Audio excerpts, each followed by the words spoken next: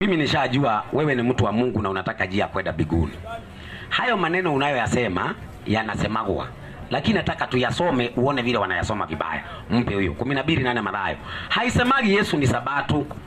Inasemaga Yesu ndiye mwenye sabato, ama Yesu ndiye Bwana wa sabato. Haisemagi Yesu ndiye sabato. Sabato ni ya Yesu. Soma usikie. Kwa maana ndio mwana wa Adam, kwa maana mwana wa Adam ndiye Bwana wa sabato. Ndiye Bwana wa sabato. Mpe maiki sasa. Kwa hivyo sabato Yesu ndiye mwenyewe. So ukiamini Yesu unaamini sabato. Unaamini mpaka sabato yake, maana ni yake. Yeye ndio sabato. Hapana, mpe arudie. Usibadilishe. Soma andiko tu vile. Sema ati mimi ndio sabato. Sikiliza andiko. Kwa maana mwana wa Adam Yesu ndiye Bwana wa sabato. Ndiye mwenye hiyo sabato. Sasa ndio mwenye sabato. Sasa sabato ni ya Yesu. Mwana wa Adam. Ukimwamini mwana wa Adam, unaamini mpaka sabato yake. Maana ni yake. Sasa ndio nimeamini. Ndio sababu mimi naenda. Mpe nimuulize Yesu. Yesu, hapa tuko na mzee hapa Kisumu. Anahitajika atii sabato yako ama atii nyingine watafutafuta wao ya Sadi? 2:27 Mariko. Sasa hiyo yako, hiyo ya Sadi ni yako na kanisa yenu, si ya maandiko. Kama ni ya maandiko utoe leo, mjadala ishi. Lakini kama sema yetu ni ya Sadi, nitasema ni sawa, lakini ni yenu, si ya Mungu ama si ya Yesu. Ya Yesu ni ya Saturday na mimi nitapurufu. Soma andiko. Akawaambiaje? Sabato ilifanyika kwa ajili ya mwanadamu. Sabato ilifanyika kwa sababu ya mwanadamu, si mwanadamu kwa ajili ya sabato. Si mwanadamu kwa ajili ya sabato. Si sabato ikutumie wewe. Wewe ndio utumie sabato. Simu ilitengenezwa kwa ajili ya mtu atumie, si simu ikutumie. Sasa nayo sabato ilitengenezwa mtu aitumie. Mpe maiki. Sasa hiyo sabato ni lini? Sasa sabato mimi bado nimeamini. Lini? Mungu alisanctify all the days from Monday to Sunday. Whether unaabudu Mungu on Monday, because all these days zote ni takatifu. Siku za Mungu ni takatifu. Andiko. So mimi ile kitu nilikuwa nasema, naomba andiko kwanza. Mimi nimesema mnuta pastor. Mpe huyu. Kwanza mpe huyu. Ngoja kwanza. Mpe huyu kwanza kidogo tu. Tuende step by step. Mimi nauliza, Mungu amesema yeye si pastor, na nakuzigizia wewe Mungu ulisema siku zote ni takatifu. Ni kweli? 31:15 Kutoka. Sasa Mungu ndio huyu anaongea hapo sasa. Kazi itafanywa siku 6. 31:15 Kutoka. Kazi itafanywa siku 6. Kazi zitafanywa siku 6. Lakini siku ya 7, ni sabato ya kustarehe kabisa. Hiyo ni sabato ya kustarehe kabisa, takatifu kwa Bwana, na ni takatifu ya Mungu. Kila mtu atakayefanya kazi yoyote siku ya sabato, hakika yake atauawa. Mungu naye amekataa. Amesema yangu ni moja, tena ya 7. Hizi zingine zote nimewapea mfanye kazi zenu, yangu ni ya 7. Umeelewa hiyo? Sijaelewa kwa sababu hizi masiku tuko tu sawa tu. Hizi masiku nani aliweka? Ni Monday, Tuesday, Saturday, hivyo mpaka Sunday. Hatujasema hata Sunday hapo. Hapo hakuna Sunday tumeweka ama Saturday. Hapo tumesema hivi, usiweke vitu hakuna. Kwanza usiweke Monday hapo ama Tuesday. Mpe rudia na unahesabu aje siku mpaka ifika siku ya 6? Tutajua tu zaidi, lakini kwanza tukubaliane kabla ya kuweka hiyo majina. Kwanza tukubaliane hapo kwa hiyo andiko hiyo. Tusiongeze kitu. Soma 31:15 Kutoka. Usiweke Monday, Tuesday hapo. Hakuna ijaandiko hapo. Inasema kazi itafanywa siku 6. Kazi itafanywa siku 6. Mungu anahesabu 1 2 3 4 5 6 7. Wiki inaisha. Haya Lakini siku ya 7, lakini hiyo siku ya kumaliza wiki ni sabato ya kustarehe kabisa. Hiyo ndio itakuwa ni sabato. Sisi wote ni sabato, uchague moja. Ile ya mwisho ya kumaliza wiki ndio sabato ya Mungu. Sasa kwako wewe, maana wewe uko hapa na Mungu amesema siku ya 7 ndio sabato. Wewe siku ya 7 ni gani? Niko na swali kabla sijakuuliza hiyo. Swali langu ni hili. Nikianza kusema leo ni siku yangu, nimeanza kazi leo. Leo nimesema Ndio. Aidha leo. Kuna watu 7 wanaweza simama hapa. Maana watu 7. Watu 7 hapa. Nataka nikupe mfano utumie wewe sasa Yes. Watu 7 tafadhali naomba. Yes. Watu 7 wasimame hapa. Sasa utumie hiyo mfano ukinielezea. Watu 7 hapa. 1 2 3 1 2 3 4 5 kuna wawili. 6 7 bas. Sasa hiyo ni wiki. Sasa tumia hiyo 3 4 5 6 7. So swali langu ilikuwa hivi. Ndio. Suppose nimeanza kazi yangu hii hapa yes. Hapa tuseme ni kama siku gani hapa? Hapa ndio siku yangu ya kwanza. Tusitoweke kama lini? Unajua umesema Monday ni watu ndio walipeana. Tuseme hapa ya 7. Hapa ya gapi? Maana Mungu anahesabu 1 2 3. Hii ni ya gapi? Kwa sababu umesema Monday Tuesday watu ndio waliweka. Waje tu mimi sasa niseme basi tusisahau Monday Tuesday. Mimi niseme nimeanza siku yangu hapa. Hapa ndio ya kwanza. Yes, sasa niseme 1 2 3 4 alafu niweke yangu 5 6 7. Utoe wapi? Hapana. Unajua wewe umeniwekelea wapi? Labda urudi huku. Hakuna hapa ujue. Otoka. Hiyo uwezi ongeza. Huku uwezi ongeza.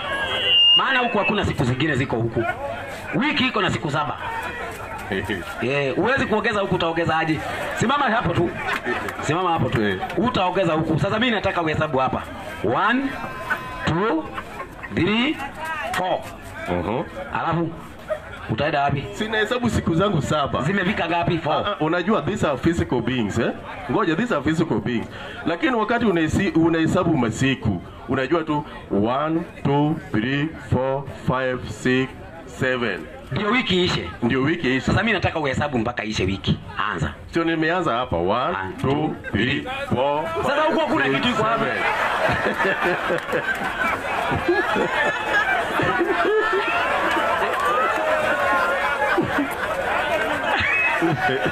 Labda urudi huku. Labda ukifika hapa.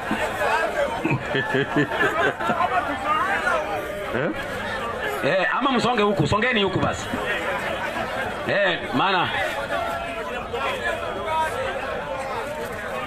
1 2 3 4 5 6 7. Haya.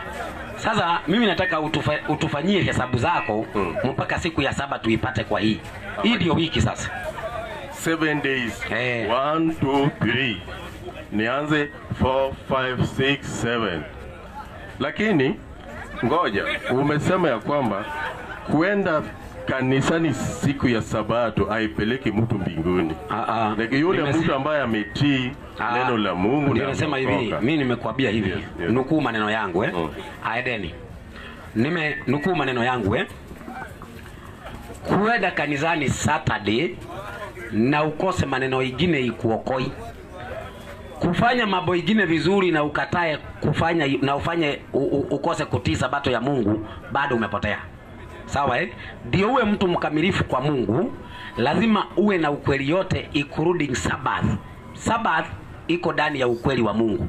Usihubiri ukweli na uondoe Sabbath. Maana Sabbath iko ndani ya truth ya Mungu. Sasa Mungu alipoweka siku 7 namna hii, alikuwa na siku yake ya kwanza ndio aone ya 7. Tuko pamoja Hangekuwa na ya 7 na hana ya kwanza. Lazima awe kuna ya kwanza ndio apate ya 7. Sasa mimi ninataka nikuulize swali. Kaa kwa kiti sasa. Unaamini kifo cha Yesu? Kabisa. Unaamini kufufuka kwake? Kabisa. Alifufuka lini? Wewe sema tu. Nauliza, siwe ni Mkristo, tafadhali tusibishane, tufundishane. Kwa mujibu wako wewe, vile uko hivyo, umelelewa katika Ukristo, Yesu alifufuka siku gani? Ni siku ya 3. Ndio nauliza gani? Wakati watu wanasemaga Good Friday, wanasemaga nini? Si ni kufa kwake? Kufufuka kwake ni lini? Sunday, si ndio? Haya, mpe usikie. Sasa nisomee kitabu kinaitwa Mathayo 28 mstari wa kwanza. Sasa tutumie Biblia. Tusitoke nje ya Biblia. Biblia itupee siku ya kwanza, ndio hiyo Biblia itupe siku ya 7 bado. 28 mstari wa kwanza. Mathayo. Biblia inasema hivi. katika 28:1 kitabu ni cha Mathayo. Biblia inasema, inasemaje? Baada ya Sabato, baada ya Sabato, karibu na mapambazuko ya siku ile ya Jumapili, karibu na mapambazuko ya siku ile ya Jumapili, Maria Magdaleni na yule Maria mwingine walikwenda kutazama lile kaburi. Mpe maiki. Hao wanaenda kuangalia kaburi siku gani? Jumapili. Na hapo imesema baada ya Sabato. Kumbe Sabato ilikuwa That is according to the way they were counting those days. Sio, ni Biblia tumesoma hapo. Unajua ni Biblia, lakini kuna kitu unajua wale wa zamani walikuwa wanatumia scrolls. Si ndio? Kwa hivyo iko na makosa hiyo. Ngoja tu. Umekubali walikuwa wanatumia scrolls. Walikuwa wanatumia scrolls. Kabla hizi Biblia zikaletwa, si ndio? Ndio. So the same words which were in the scrolls ndio walikuwa extracted wakaletwa hapa.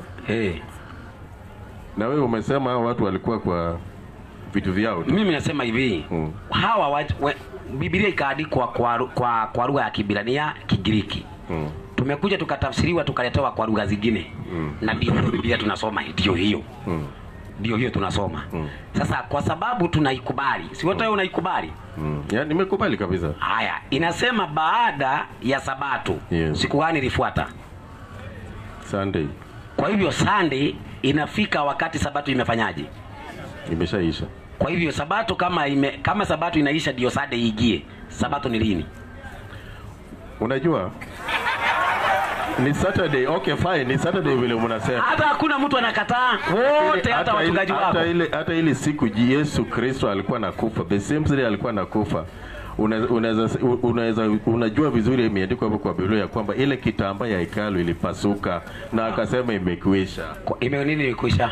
Nini ilikwisha? Hizo rules zote, sheria. Amri za Mungu. Sio amri za Mungu. Kwani Sabato si amri? Sheria za Wayahudi, Amri za Mungu. Sabato si amri? Ni amri hiyo. Na iliisha? Haikuisha, lakini siku ya kuabudu Mungu ni siku yote. Adiko. Nimesema I'm not a pastor. Wacha nikusaidie kama mtumishi wa Mungu Kama unataka kuingia kwa ufalme wa Mungu, itakubidi urekebishe. Mimi nishakuelewa tangu kae hapo. Mimi nishakuelewa. Unaona, tutakupea nafasi ukae. Nikumaliza tunamaliza. Mimi kama nimefanya kazi hii kwa miaka 17 Ninaomba tu nikusaidie, nikwambie ukweli wangu mwenye nimeona kwako. Kama unataka kuingia kwa ufalme wa Mungu, itakubidi urekebishe. Utarekebisha nini? Kutetea kile unachokiamini kwa maandiko. Ukitetea kile unaamini kwa maelezo, utapotea.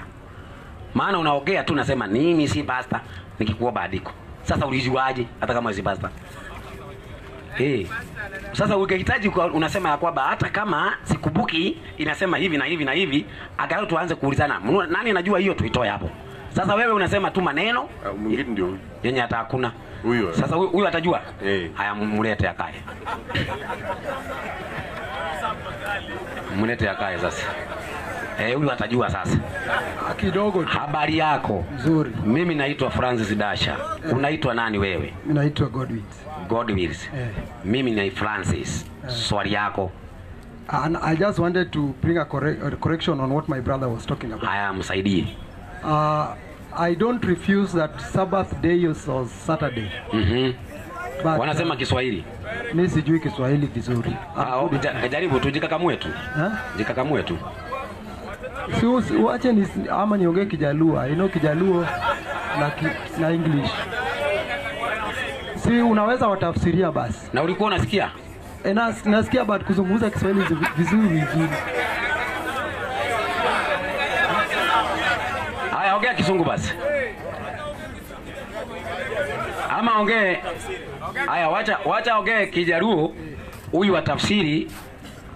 Awacho ni an okadagi ni ching Sabato en chingeso.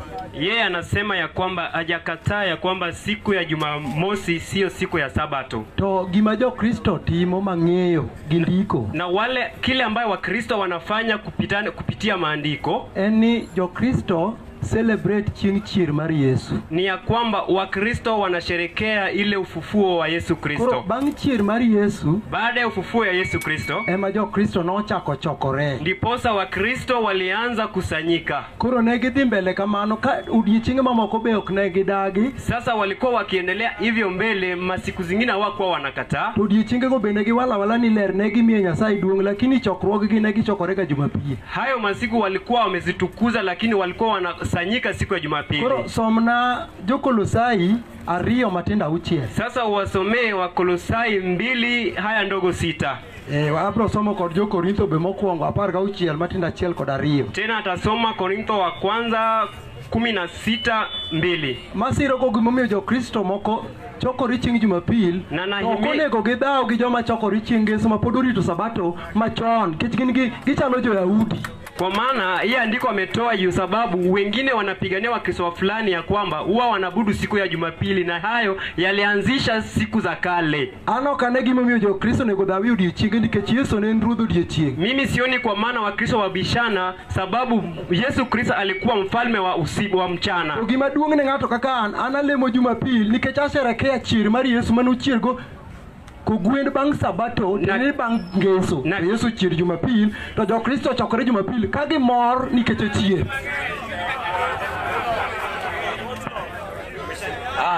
Nishaelewa Sasa nataka tufanye utaratibu huu. Pole baba, pole.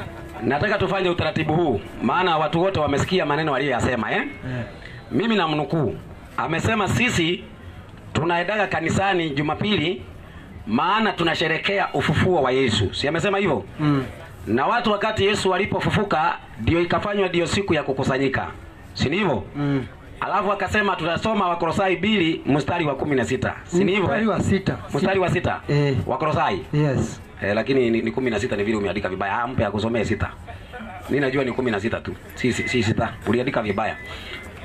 Soma tu basi. Inasema basi kama mlivyompokea Kristo Yesu 16. Nilikwambia tu ni 16. Basi mtu asiwahukumu nyinyi katika vyakula au vinywaji au kwa sababu ya sikukuu au muandamo wa mwezi au Sabato. Haya mpe. Sasa hilo andiko na maneno yako yenye uliogea inahusianaje? Hebu jega kwa hiyo andiko umetoa, jega hoja sasa. Paulo koro puonjo Jo-Kristo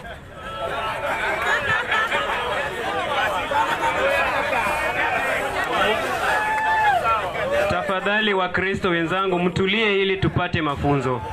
Paulo puonjo Jo-Kristo man Kolosai. Paulo anafunza Wakristo walie kule Kolosai. Owacho nigi anawaeleza ni ng'ato kik ketnu bura. Mtu asiwawekee hukumu. Kenda ni ng'ato owe jajou gi dhok machielo. Ina maana mtu asikuwawekee hukumu na lugha fulani. Kuom gik mokwan-go to include chieng' Sabato. Kwa yale ambayo imehesabiwa ndani ya Biblia na ikalinganishwa na Sabato. Koro Paulo okwero ng'ato kaka ini we hukumu ji gi wach mar Sabato mar Ngeso. Sasa Paulo anahukumu watu kama wewe ya kwamba usiwekee watu hukumu siku ya Sabato. Yesu Kristo nosemuko sigu mar Jo-Yahudi gi mar jomok Yahudi moriwo gi gibedo gimoro achiel. Koro odiechienge duto chalre. Sasa siku zote zinafanana. Mane wach nano. Hiyo ndio maneno yake. Haya. Sasa Wakristo Bwana asifiwe. Amen. Nataka tusiwe na upendeleo Hapa tunajifundisha Na pia wewe ukubali kuwa kwa darasa na mimi nikubali kuwa kwa darasa Yes. Kwanza nataka turudi kwenye andiko hiyo Alafu kabla hatujarudi kwa andiko hiyo, kwanza tusome andiko lingine lituweke akili fulani ndio tuende kwa hilo. Mpe huyo kwanza. 3:15 Petero wa kwanza. Hiyo kwanza sikiliza vile itasema, alafu ndio tuende kwa lile andiko amelisoma. Kama amelitumia vizuri tutajua. Kama amelitumia vibaya tutajua. Haya soma. Nanyi hesabuni uvumilivu wa Bwana wetu kuwa ni wokovu. Kama vile ndugu yetu mpenzi Paulo alivyowaandikia kwa hekima aliyopewa. Alituandikia kwa hekima aliyopewa. Vile vile katika nyaraka zake zote pia. Hizo nyaraka Wakolosai, Warumi, Wagalatia katika nyaraka hizo za Paulo, akitoa humo habari za mambo hayo. Katika nyaraka hizo yamo mambo ambayo ni vigumu kuelewa nayo. Kuna mambo magumu kuelewa, na mambo hayo watu wasio na elimu, hayo mambo watu wasio na elimu, wasio imara huyapotoa kama vile wanavyopotovya na maandiko mengine. Basi kwa hivyo tushapata andiko linasema kumbe nyaraka za Paulo kuna watu wanasoma wanapotoa, si hivyo imesema? Sasa hili Wakolosai 2:16 tunataka tujue huyu kama amepotea. Sasa rudi hapo sasa, alafu nikuhoji naye. Inasema basi mtu asiwahukumu nyinyi katika vyakula. Haya, mpe maiki. Paulo anasema mtu asiwahukumu nyinyi katika vyakula. Kwa hivyo ina maana wakule vyakula vyote. Haya, mpe endelee. Nini nyingine? Au vinywaji. Mpe. Paulo anasema mtu asiwahukumu nyinyi katika vinywaji vyote ikiwezekana. Hata chang'aa. Sasa unaona. Sasa tunauliza, ngoja kidogo. Acha nikwambie kwa sababu gani. Ngoja kidogo tu. Sasa mimi ninaenda kwa Paulo sasa. Ninamuuliza Paulo, inawezekana vinywaji vyenye unazungumzia hapa ni mpaka chang'aa? Unaogelea 6:9 wa Korintho wa kwanza. Maana hiyo bado ni Paulo anaongea. 6:9 wa Korintho wa kwanza. Biblia inasema hivi. Paulo anasema tumkunywe chang'aa. Hiyo hapana.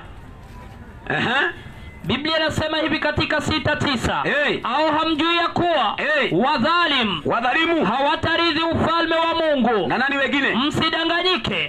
Washarati hawatarithi ufalme wa Mungu. Wala waabudu sanamu, wala wazinzi, wala wafiraji, wala walaiti, wala wevi, wala watamanio, wala walevi. Mpe. Kumbe mtu akinywa chang'aa ataitwaje? Sikiza. Ulevi sio kwa chang'aa peke yangu ndugu. Sijakataa, ni sawa. Ulevi kata ngatanyalo katambe. Ngoja kidogo. Ngoja kidogo. Mimi sijaongelea ngoja kidogo.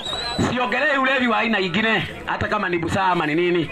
Mimi naongelea kinywaji kimoja kinaitwa chang'aa. Kwa mujibu wa andiko la Wakolosai ameweka vinywaji vyote, sawa Sasa chang'aa ni ulevi? Ni aina ya kinywaji. Inafanya ulewe? Inafanya watu walewe. Paulo ameandika watu wakunywe?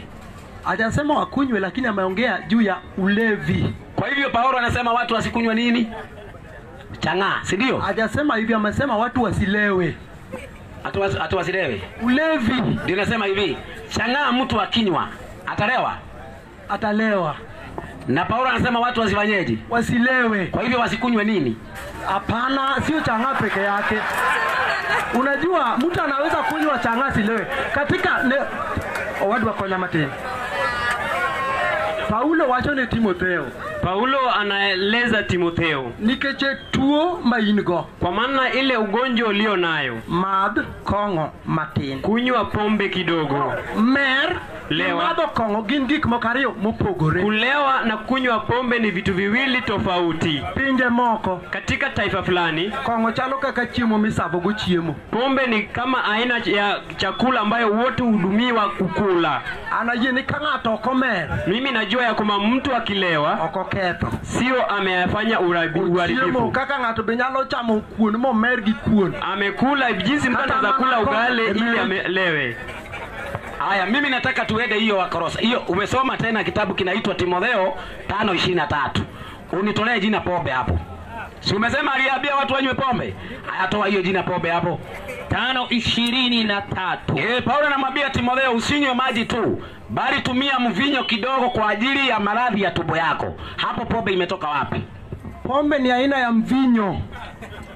Mvinyo, maji ya mzabibu yakiwekwa, mzabibu tukiweka kwa maji inaitwaje?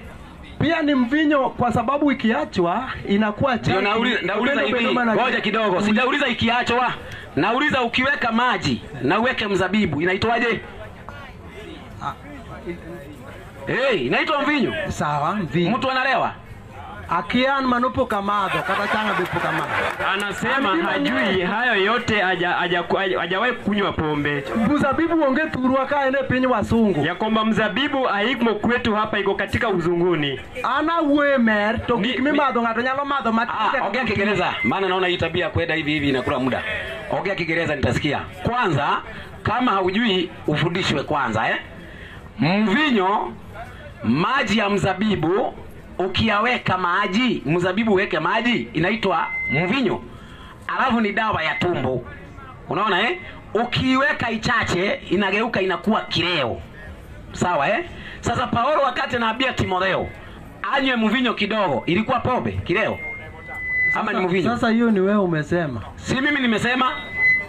Iko hapo hiyo, Biblia ndio hiyo. Biblia imesema ulevi. Haya, mpe usikie kwanza. Ulevi ni nini? Ulevi ni chochote. Unajua kwa ile andiko tulitoa, na ninataka ndio turudi Wakolosai. Wakolosai inasema hivi, mtu asiwahukumu nyinyi katika kinywaji. Kwa hivyo hata ukitaka kukunywa kinywaji chochote, kunywa kwa mujibu wa tafsiri yako. Kwa hivyo hata kama ni chang'aa, kunywa kabisa. Si hivyo unatafsiri kidogo. Ni ukunywe, hata kama utalewa uanguke chini ukunywe. Usihukumiwe na mtu kwa mujibu wa ile andiko ya Wakolosai. Unaona Kama ni chakula, kula.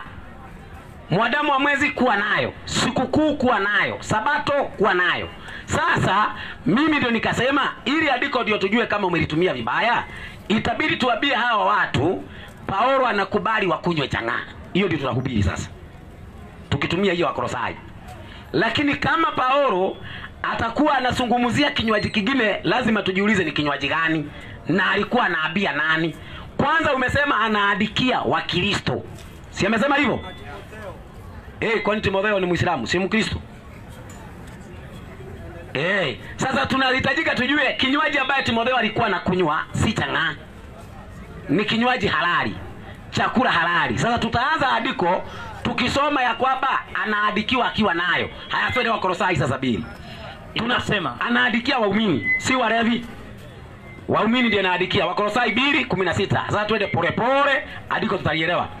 Inasema hivi. Inasemaje? Mtu asiwahukumu nyinyi katika vyakula. Haya, mpe. Kumaanisha hiyo vyakula walikuwa nayo, wasihukumiwe kwayo. Si ndio? Yes. Walikuwa na chakula tayari. Sasa Paulo anakula hicho chakula yenu, msihukumiwe nayo. Ni hivyo? Haya, mpe. Au vinywaji. Walikuwa na kinywaji. Si kinywaji ambaye kimetoka kwa utukufu wa Mungu. Ni kinywaji ambaye Mungu anakubali. Anaambia msihukumiwe naye. Au kwa sababu ya sikukuu. Walikuwa na sikukuu. Wanaambiwa msihukumiwe kwa hii sikukuu.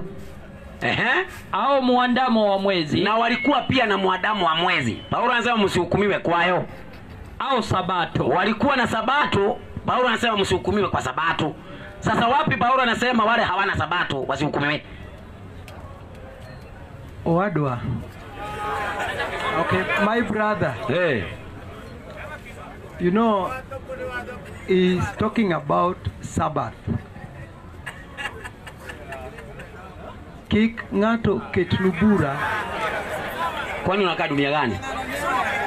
Unakaa huko ndani kwenye unaongea hiyo lugha full time kabisa, mangenye. Aya, sasa mimi nataka uniambie. It is all about Sabbath, brother. Ni sijakataa, na haijakuwa Sabbath peke yake. Imekuwa muadamu wa mwezi, sikukuu, vinywaji, chakula. Basi wasiwekwe, wasihukumiwe juu ya sabato. Maana walikuwa na nini? Na sabato ndio wewe unaongea hapa ukihukumu watu ambao hawatii hiyo. Asante, mpe huyo nimuulize Paulo. Paulo, hapa kuna sabato iko ndani ya amri.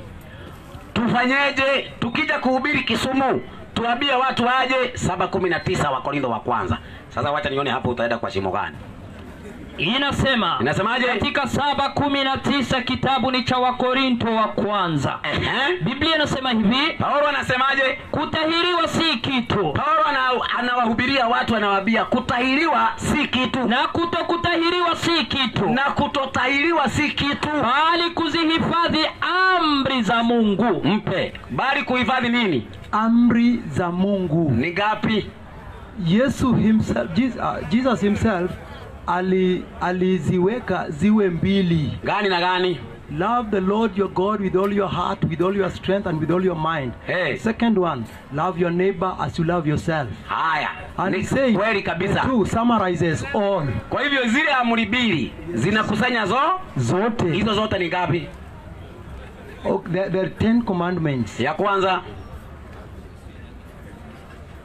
I cannot count them like. Usiwe na Mungu mwingine. Ya pili, usijifanyie sanamu ya kuchonga. Ya tatu, usitaje jina la Mungu bure. Ya nne, ikumbuke siku ya Sabato. Ya tano, waheshimu wazazi. Usiue, usizini, usiibe, usiogee uogo, usitamani. Yes. Si ndio? Yes, kati ya hizo amri 10 ukivuja moja ni sawa ama si sawa? Si sawa, ndio maana Jesus summarized them into 2. Ninasema hivi, which means when you love God, unakuwa na zote. Automatically you will be obedient to those. Utazikubali. Yes. Kwa hivyo mtu mwenye amekubali Yesu, anakubali amri za nani? Amekubali amri ya amri za Mungu, si ndio which we are talking about Jesus. Because the 10 commandments were a shadow of Jesus himself.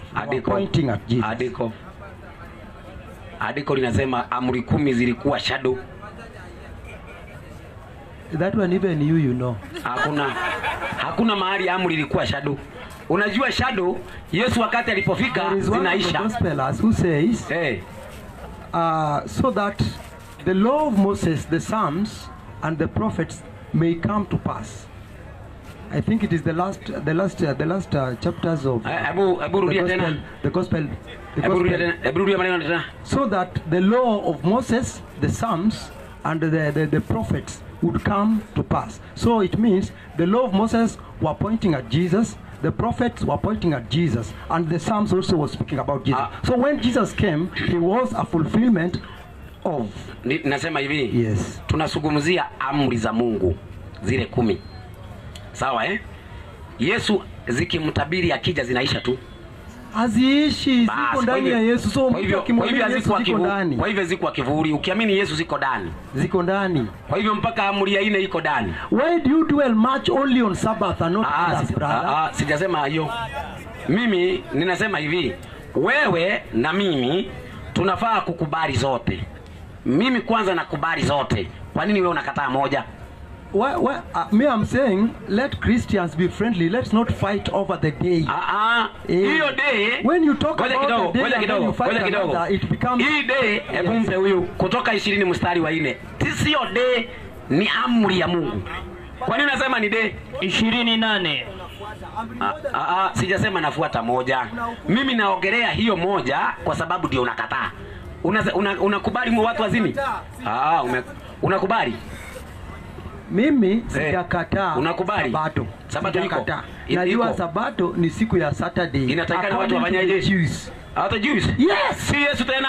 Si umesema ni Yesu akija inakuwa ndani? No, when Jesus came from the dead, Christians started celebrating the resurrection of Jesus on Sunday. Ile amri ya Mungu ikaisha. That is why si haijaisha, ilikuwa ndani ya Yesu. Kwa hivyo iko mpaka saa hii. Don't confuse. Wewe kidogo, confuse people. Wewe ndio unawa confuse. Si mimi. Wewe unawaambia hivi. Yesu wakati alipokuja, amri zote ziko bado. Sawa si ndivyo umesema? Kabla nataka urudie maneno yako.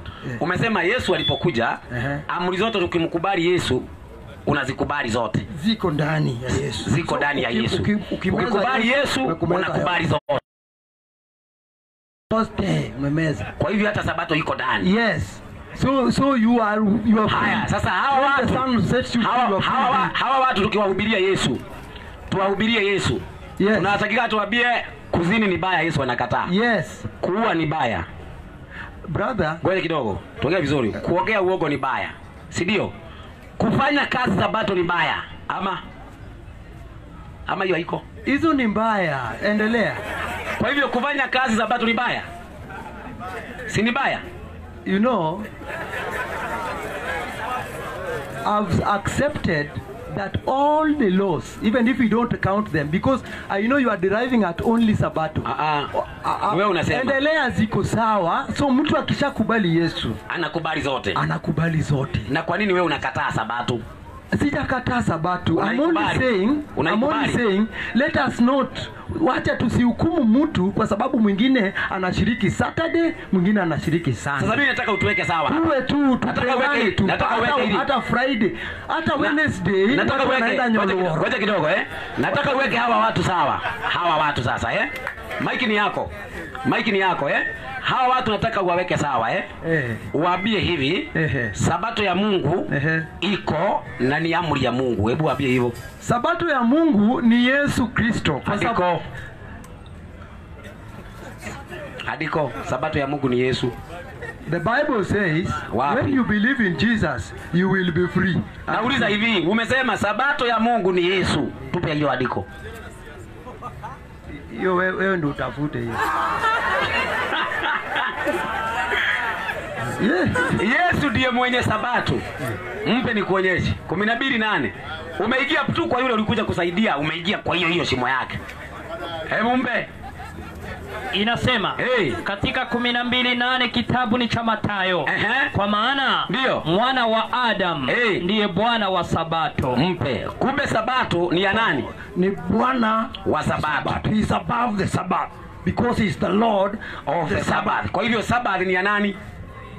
Ni ya Yesu yote. Kwa hivyo hawa watu wakitaka kufuata Yesu watatii mpaka Sabato ya nani? Ya Yesu. Kwa hivyo waambie watii Sabato ya nani? Ya Yesu. Basi Mungu akubariki. Ni hivyo tu. Hiyo tu ndio. So it is not a day. Sio day. Andiko Sabato si siku. Mpe huyo. Mimi niulize Yesu. Let me ask you. Let me ask you. Paul says in 1 Corinthians chapter 16. Think verse 1. Wakorintho wa 16:1. 16:1. Wakorintho wa kwanza. Wakorintho wa kwanza Ndio. Inasema hivi kwa habari 16:1. Haya soma. Inasema kwa habari ya ile changizo kwa ajili ya watakatifu kama vile nilivyowaamuru makanisa ya Galatia. Nanyi fanyeni hivyo siku ya kwanza ya juma. Mpe maiki. Alisema nini? Walikuwa wanakusanyika siku ya kwanza ya juma. Wafanye nini? Na sasa pia walikuwa wanafanya changizo. Kwa hivyo hiyo ni siku ya kufanyaje? Negigolo sadaka chingma gichokore. Hiyo ni siku ya kuchanga, changisho. Hawakuwa wanafanya siku ya ibada. Wanafanya Sabato, alafu Sade wanaenda kufanya changisho. Sio ibada hapo, ni changizo tu iko hapo. Ni harambee. Utarudi tu. Hiyo ni harambee, ilikuwa ni siku yako. Yaani harambee hawakufanya Sabato. Ninasema acha niende mara moja kwa pointi. Na siku ya kwanza ya juma kila mtu kwenu na aweke akiba kwake kwa kadiri ya kufanikiwa kwake, ili kwamba michango isifanyike hapo nitakapokuja. Sasa uliza. Sasa uliza. Mimi nimeleza nauliza nini andiko wewe umetoa? Ulitoa ya nini? Okay, sawa. So when you read the English Bible, the collections iko hapo English. Yes, read. I was just trying to bring together that Paul and other Christians who are celebrating the resurrection of Jesus Christ, they used to meet on the first day, which is the resurrection of the Lord. And that is why he's teaching the Colossians that wale ambao walikuwa wanafundisha sana juu ya Sabato wasiwawekee hukumu, kwa sababu siku zote kwa yule ambaye anamwamini Yesu ziko sawa. Hiyo ni wewe umesema. Hata kama nimesema na hiyo ndio ukweli. Sasa mimi nauliza, ngoja usitoke hapo. Mimi nauliza sasa. Paulo sasa na Wakristo mlikuwa mnafanya changisho siku ya kwanza ya juma. Sasa na ngoja kidogo. Si andiko limesema hivyo.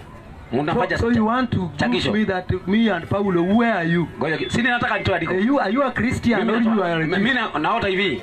Uningojee nitoe andiko moja nijeke hoja yangu ndio ujue niko wapi. Andiko umetoa Wakorintho ukasoma 16 Yes. Ambaye Paulo anaelezea kwamba siku ya kwanza ya juma mnafanya changisho. Si ndio kwa kuchangisha, si ndio? Kukutana mtoe changizo. Na mimi sasa nauliza sasa, maana mimi siongelei siku ya changisho, ninajua ni Sadi.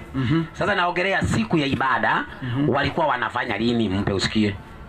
13:44 Matendo. Sasa hiyo ni siku ya ibada, si changisho hapo. 13:44 ndio inasema hivi. Inasemaje? Katika 13:44 kitabu ni cha Matendo. Hata Sabato ya pili. Twende. Hata Sabato ya pili watu wengi karibu mji wote wakakusanyika walisikie neno la Mungu. Hiyo si siku ya chagisho hiyo. Hiyo ni kusikia neno la Mungu, ibada. On Sabbath. Mbe Mike. Kwa siku ya Sabato wanakusanyika walisikie neno la Mungu. 13:44 Matendo ya Mitume. 44. Paulo na Barnaba hata Sabato ya pili watu wengi karibu mji wote wakakusanyika wasikie neno la Mungu. Kwa hivyo siku ya Sabato watu wanakusanyika wasikie nini? So let me tell you so that you don't confuse people. The Jews used to meet on the Sabbath day. Hao ni Jews. When Paul was preaching, kidogo. Andiko nimetoa. That is hawa wamekusanyika ni Jews. Yes, they are. Haya mpe aendelee. You know, mpe aendelee. Si umesema ni Jews? Sikiliza, mpe aendelee. Hiyo Matendo ya Mitume inaitwa Church of Christ. Yaani wewe unasoma Biblia. Matendo ya Mitume si Wayahudi. Matendo ya Mitume ni wa Kristo. Inasema hivi 45. Sasa hebu sikiliza sasa. Ngoja sikiliza Matendo ya Mitume, sikiliza kidogo utani proof long. Kukuja huku kwa Yesu amepaa. Matendo ya Mitume 1 amewaacha wanafunzi, wameanza kuhubiri, wamekuwa na kanisa. Sasa hiyo wamekusanyika hapo ni wenye wamehubiriwa, si Wayahudi. Sasa hawa wamegoja kidogo. Itasomwa tu saa hii. Usifikiri itasomwa. Haya, inasema hivi. Ngoja anzia 44 na 45. 44 44 inasema hata Sabato ya pili watu wengi karibu mji wote wakakusanyika walisikia neno la Mungu. Hiyo ni kusanyiko tayari imekusanyika, wanasikia neno la Mungu. 45 bali Wayahudi walipoona, wakati Wayahudi walikuwa wanawaona, bali Wayahudi walipoona makutano wakajaa wivu. Unaona, kuna wale wamekusanyika na kuna Wayahudi wana hasira huko. Sasa utasemaje wale wamekusanyika ni Wayahudi? Wayahudi walikasirika. Unajua baada ya kufufuka hoja si kukasirika. Hoja wewe umesema wale wamekusanyika ni Wayahudi. Nakwambia the Acts of Apostles is written by Luke. Ni Luka ameandika. Mimi sina shida. He's writing the church history. Anaandikia nani? He's writing one. He's saying he's writing to the Theophilus. But then he's giving the history of the church. Kwa hivyo hawa wamekusanyika nani? Let me tell you. As he writes the letter, let us put in mind that the church was beginning and at the same time the Jews were also making their meeting. So the church could meet even on Sabbath because there were some people who had not believed. So they would go to preach the gospel because other people had not believed. So they would meet on Saturday and Sunday. Swali yangu ni hii. Yes. Umetoa andiko siku ya Saturday walikuwa wanachanga. Si ndio? Nimesema nini? Siku ya Sunday, siku ya chagisho. Paulo anawaambia msiningoje, lakini mfanye mchango siku ya Sunday mkikusanyika. Anasema hivi. Read English Bible. Hebu sio hiyo English iko hapo. Iko hapo chukua usome. Do the collections on the collection ni nini? Ukisikia chango. Sasa ndio anasema mfanye changisho siku ya kwanza. Msiningoje nije mfanye. Siku ya kwanza ikifika fanyeni changisho. Lakini sasa Paulo sasa tunamuuliza Paulo sasa. Ikifika ni siku ya ibada.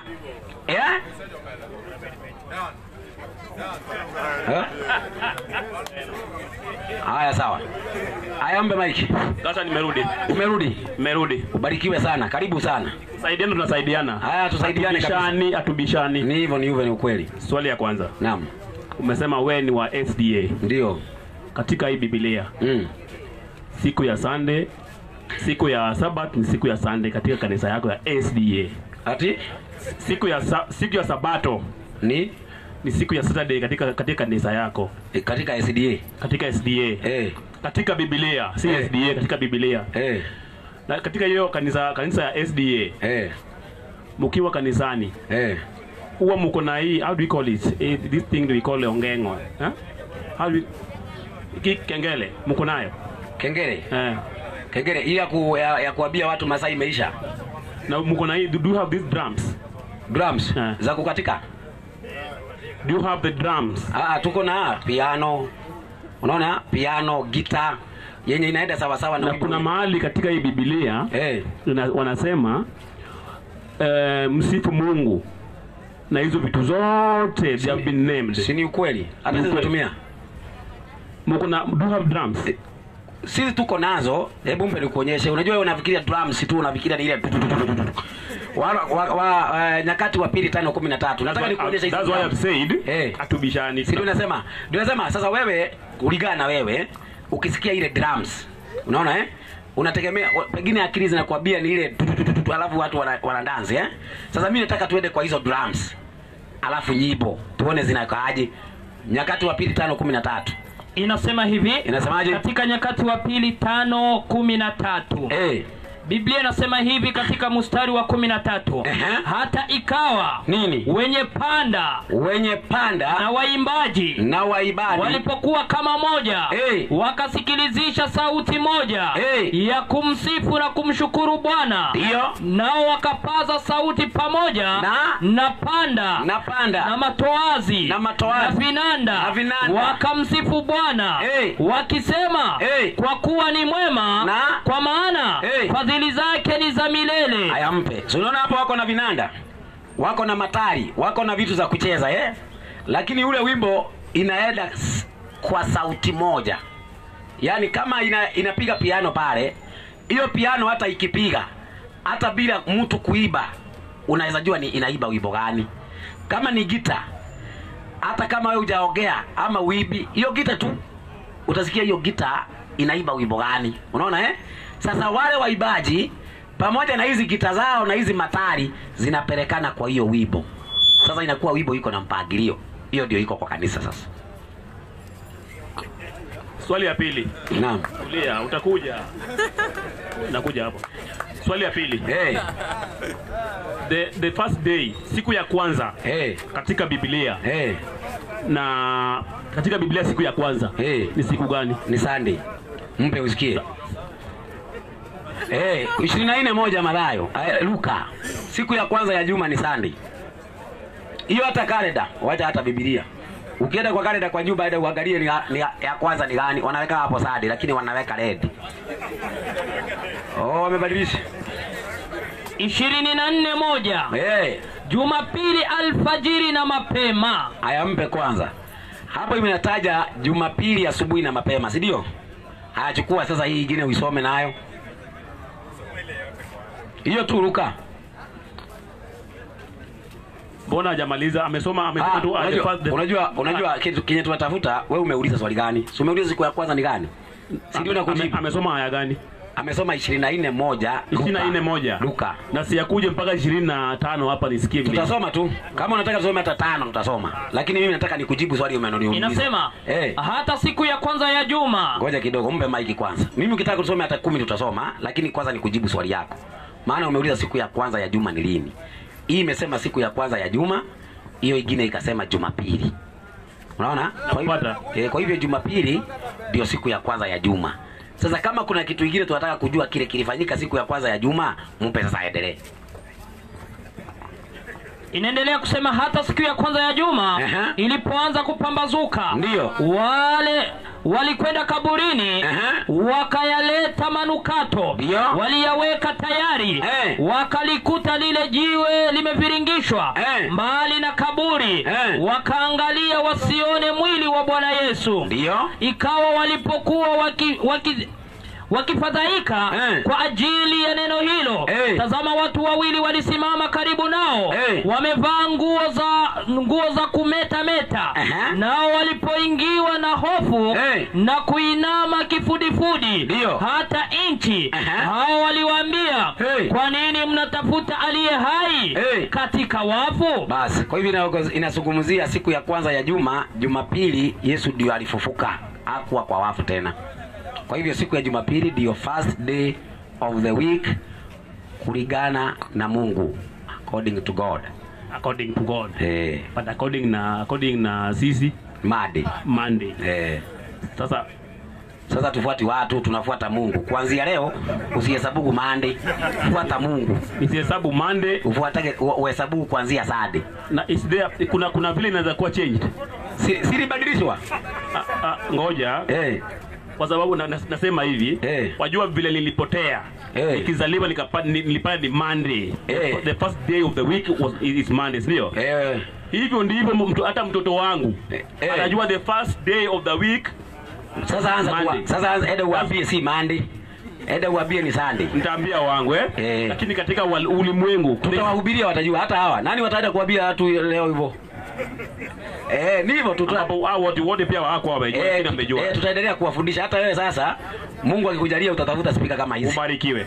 Ukitafuta speaker kama hii, mimi nikiwa hapa na wewe uko hapo. I will. Na mwingine tena upate na hivyo katika jina la Yesu. Katika jina la Yesu. I will. Amina. Amina. Habari ya leo? Mzuri sana. Mimi naitwa Francis Dasha. Wewe unaitwa nani? Audi Bishop. Audi. Yes. Bishop. Yes. Karibu sana Bishop. Naomba sasa msonga huko. Msonga nyuma. Sogeni nyuma. Sogeni nyuma kabisa. Msikuje sana. Asante sana. Karibu sana Bishop kwenye mkutano wa amani. Yes. Na unaruhusiwa swali yoyote. Yeah. Una swali ya kutuliza? Yes. Karibu. Hiyo ndio sababu niko hapa. Karibu sana. Nauliza namna hii mtumishi. Umetuambia kwamba Sabbath day ni Saturday. Ndio. Tumekubali. Naam. Wale wanaomba Jumapili ama siku zingine hawataingia mbinguni? Mimi nauliza Mungu mpe 2:10 Yakobo.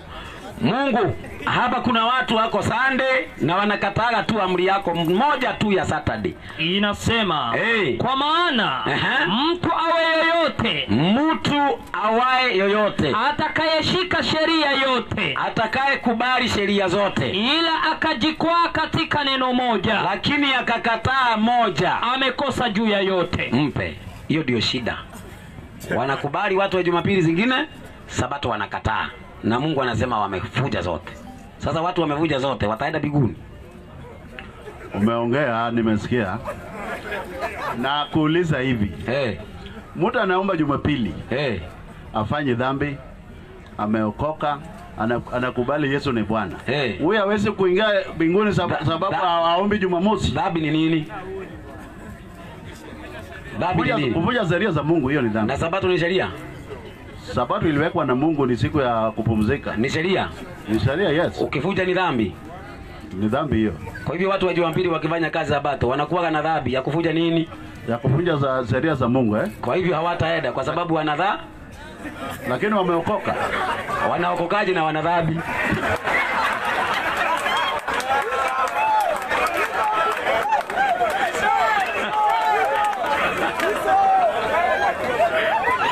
Onga wajata ila tena.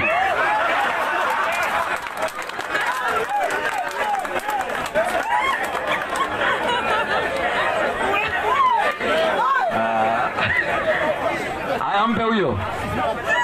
Habari yako? Mzuri sana. Mweli wa afya? Ndio. Mimi naitwa Francis Dasha. Wewe unaitwa nani? Mimi naitwa Evans Makero. Evans Makero. Karibu sana kwa mkutano wa amani. Ndio. Una swali gani ya kuuliza? Swali langu ni kuhusiana na Roho Mtakatifu. Auliza, karibu sana. Inatoka katika Matendo ya Mitume milango ya 2. Haya, twende. Kwa sasa ukiangalia makanisa ya sasa hivi, wachungaji wengine wanasema atujifunze kuongea na ndimi. Naam. Lakini nilisoma kitabu chote cha Matendo ya Mitume, sikuiona mahali maandiko ujifunze kuongea na ndimi. Sasa je, kujifunza kuongea na ndimi ni sahihi ama ni mbaya? Hata wanafunzi wa Yesu hawakujifunza. Waliongea kwa lugha nyingine, Mungu aliwajalia kuongea. Si kujifunza, walijifunza. Alafu unaona hiyo Matendo ulikuwa unasoma Ndio. Alafu dimi, unajua kwa mfano mimi ulimi wangu saa hii mimi ni Mkikuyu. Wewe ulimi wako pengine uko na kabila mengine ni Luo ama Kamba, unaona Ndio. Sasa ukijaa roho, Mungu anaweza kukufanya uongee kwa ulimi wengine, China, Kichina, Kikamba, hivyo. Sasa shida yao ni kusema wanaongea kwa dimi, wanaongea kwa lugha hata duniani hakuna. Hiyo ndio shida. Alafu tena wakati roho inapokushukia, ukiangalia Yesu aliambia wanafunzi wake nendeni Yerusalemu, na pale roho itawashukia. Ndio. Na sasa ukiangalia makanisa sasa hivi, hii roho inaposhukia mtu, inashukia mtu kama anakotu macho ama kama naomba. Kwa sababu unapata mchungaji amesimama mahali pale anaanza kusema bobo saya. Sasa hiyo ya bobo saya hiyo, acha nikuonyeshe mahali wanatoa. Mpe 16:13 Ufunuo. Mungu hana hiyo bobo saya hiyo. Hiyo hapana. Hiyo hakuna kabisa. Inasema 16:13 kitabu ni cha Ufunuo. Nikaona roho 3 za uchafu, ndio zilizofanana na vyura, zikatoka katika kinywa cha yule joka, ndio, na katika kinywa cha yule mnyama, na katika kinywa cha yule nabii wa uongo.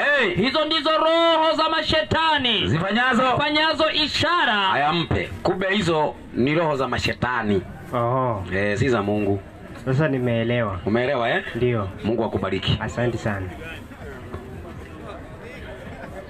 Roho ya Mungu, roho ya Mungu, roho ya Mungu kulingana na Biblia, mpe usikie. 12:7 Wakorintho wa kwanza.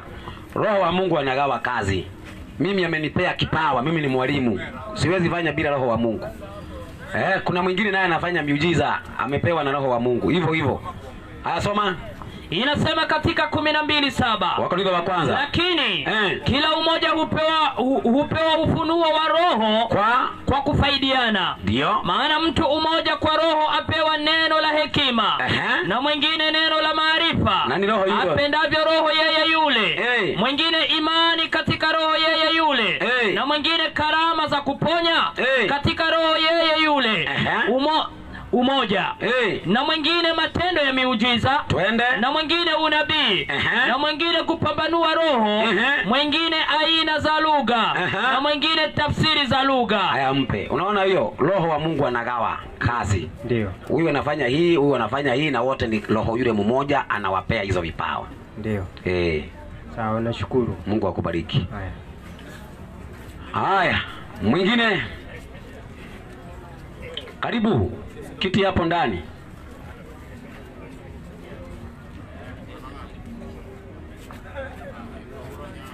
Jambo.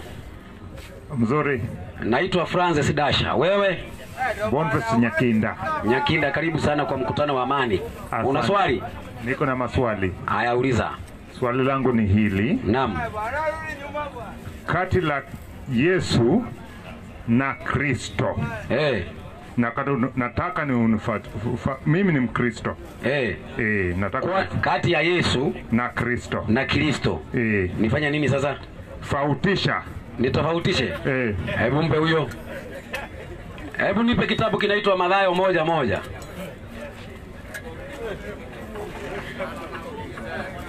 Mathayo 1:1. Inasema hivi. Inasemaje? Tofauti ya Yesu na Kristo. Biblia inasema kitabu cha ukoo wa Yesu Kristo. Mpe. Kumbe ni kitabu kinaitwaje? Kitabu cha ukoo wa nani? Ya Yesu Kristo. Kwa hivyo Yesu bado ndiye. Swali ni mwalimu. Naam. Hawa matume wenye Yesu aliwacha. Wanafautiana kwa maelezo ama vipi? Maelezoje? Hata mimi niko na swali, niko na kitabu yangu nitatoa hapo. Kwa mfano ndio ukitoa andiko ndio tujue nini tunaongelea. Hebu soma Kolosai 1:15. Kolosai 1:15. Yesu yusto. Paulo anaongea, Paulo. Naam. Paulo ndiye anaongea hapo. Twende basi. 1:15 kitabu, naye ni mfano wa Mungu asiyeonekana. Mzaliwa wa kwanza wa viumbe vyote. Haya. Endelea. 16. Kwa kuwa katika yeye vitu vyote viliumbwa, vilivyomo mbinguni na vilivyomo juu ya nchi, na vinavyoonekana na visivyoonekana, ikiwa ni vitu vya enzi au usultani au enzi au mamlaka, vitu vyote viliumbwa kwa njia yake na kwa ajili yake. Niendelee. Naye amekuwako kabla ya vitu vyote, na vitu vyote hushikana katika yeye. Naye ndiye kichwa cha mwili, yaani cha kanisa. Naye ni mwanzo, ni mzaliwa wa kwanza katika wafu, ili kwamba awe mtangulizi katika yote. Hapo Paulo anaongea kwa nani, ndugu yangu? Kwa Yesu. Swali. Kwa Yesu Kristo. Manabii wote wenye walitabiri kwa Kristo ama Yesu? Swali. Kristo, kwa roho wa Kristo. So Kristo na Yesu ni moja ama tofauti? Ni mmoja tu. Amefanyika mwili kabla hajafanyika mwili. Nani alikuwa tangu mwisho? Tangu mwisho nani alikuweko? Kristo. Naam. Yesu ni nani? Alifanyika mwili. Huyo Kristo. Asante sana mwalimu, umenijibu swali yangu. Mungu akubariki. Ya pili. Naam. Sahi, unafundisha ama unahubiri? Ninafundisha. Uhubiri ni nini? Kuhubiri. Mpe huyo. Wakorintho wa kwanza 14:3. 14:3. 14:3 inasema hivi. Bali yeye hautubuye. Ndio. Asema na watu maneno ya kuwajenga na kuwafariji na kuwatia moyo. Haya mpe. Ndio hiyo maana yake. Swali ni hili. Ukitaka jenga mtu katika Kristo. Kwa maana watu wote Daudi anasema katika kitabu ya Daudi. Watu wote walizaliwa na Shetani. Sivyo ama la? Watu wote wamezaliwa na Shetani. Watu wote katika kama Adamu, wakati wa Adamu, ile damu ya Adamu ilishika watu. Si ni kweli? Daudi anasema kila mtu alizaliwa katika dhambi. Si ni kweli ama la? Tumezaliwa tukawa na asili ya Adamu wa udongo mwenye alifanya dhambi. Swali ni hili. Naam. Mwalimu, nijibu swali langu. Mimi ni Mkristo, si Muislamu. Si ndio nakujibu? Wewe umeuliza swali. Nimesema hivi. Daudi anasema watu wote walizaliwa katika dhambi. Si ndio nasema hivi. Wewe wanadamu wametoka kwenye Adamu wa udongo mwenye alifanya dhambi. Kwa hivyo tukapata asili ya dhambi kutoka kwake. Sasa swali ni hii. Tumeelewana watu wote tulizaliwa katika dhambi. Katika dhambi. Wenye wamesanyika hapa. Kama hawa. Ukitaka toa Shetani katika moyoni mwao. Unafanya nini? Mpe huyo. 3:3 kitabu cha Yohana. Lazima wazaliwe mara ya pili, wachukue asili ya Adamu wa pili. 3:3 Yohana. Si nimesema hivyo? Si nimeongea alafu nasoma? Na wako wengi mwalimu.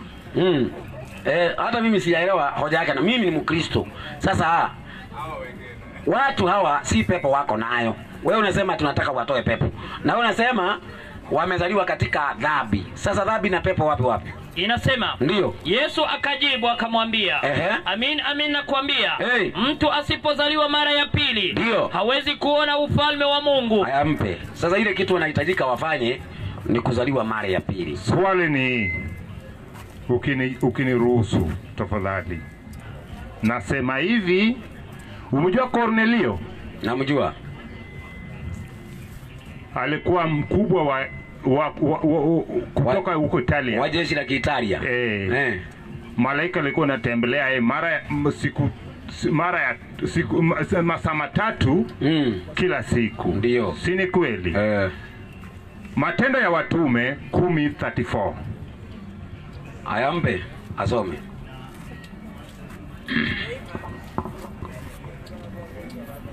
10:33. 34. Ndio. Matendo ya Mitume. Inasema hivi, Petro akafumbua kinywa chake akasema, hakika natambua ya kuwa Mungu hana upendeleo. Soma. Umesema 34. Sasa ukitaka asome chini unasema 34 mpaka wapi? Mpaka 46.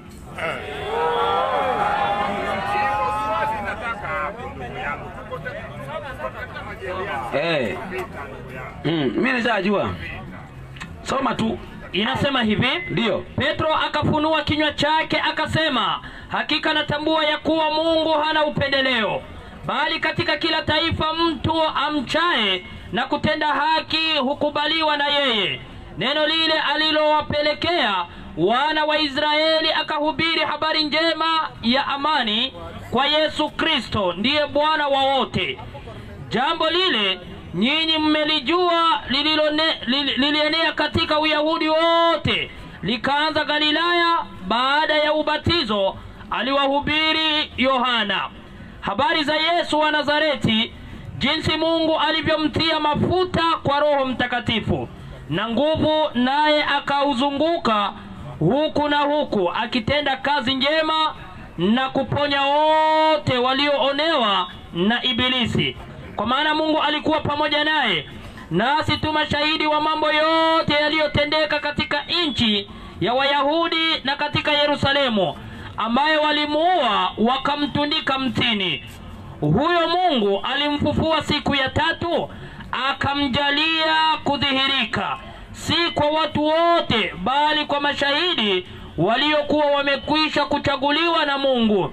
Ndiyo sisi tuliokula na kunywa pamoja na yeye baada ya kufufuka kwake kutoka kwa wafu.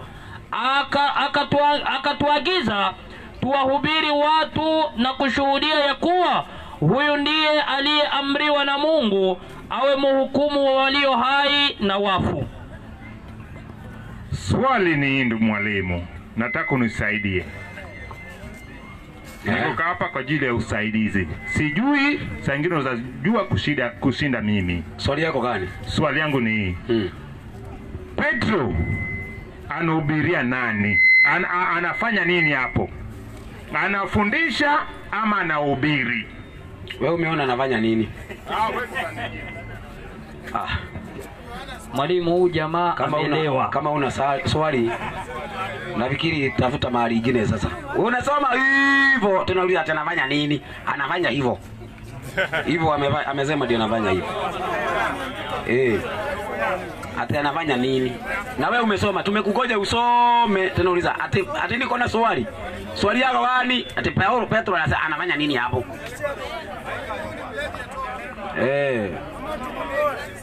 Nafikiri ndugu yangu si gumu. Unajua ile kitu unafanya, hebu nikurupe. Unataka faida gani ukijua anafanya nini? Faida yako ni nini? Faida yako ni gani? Ni kuokoka, utaokoka ama utafanya nini ukijua anafanya nini hapo? Mpe Mike. Unataka faida gani ukijua anafanya nini? Asante sana mwalimu. Niambie. Si vita. Hata sina vita mimi. Mimi nimekuuliza. Naona kama wewe mtu wa Mungu, Ninauliza hivi. Wewe ni mtu wa Mungu. Nauliza hivi. Mimi ni mtu wa Mungu. Swali mimi nasaka hivi. Swali unauliza na faida yake ni nini? Swali nini? Wewe tumesoma tukatelemuka. Tumefika mwisho katuuliza Petro anafanya nini hapo? Nimekuuliza ndugu yangu. Baba, nimekuuliza. Si ndio nasema, mimi sijakataa na ninakusikiliza vizuri. Mimi ndio nikujibu. Nimekuuliza, umesema sasa hivi unafundisha. Si ni kweli? Umesema unafundisha. Nimekuuliza anafundisha. Unasema unafundisha. Anafundisha hata yeye. Ukitaka peleka watu kwa Mungu, unapeleka hawa namna gani ndugu yangu? Nafundisha neno la Mungu. Sasa wakitoka hapa, wanaenda na fundisho ama unahubiri ndugu yangu?